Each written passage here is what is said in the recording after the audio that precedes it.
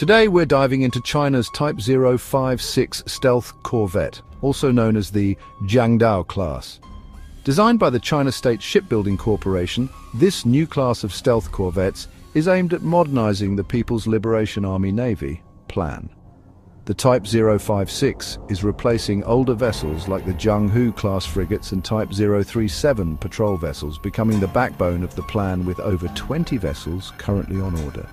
One of the most striking features of the Jiangdao class is its reduced crew complement. With only one-third the crew size of the Type 053 frigates, these corvettes are highly efficient. They're designed for missions ranging from patrolling and escorting to anti-submarine operations and engaging sea targets, either independently or in coordination with other forces. The first Type 056, named Bengbu, was commissioned back in February 2013, marking the beginning of a significant upgrade for the PLA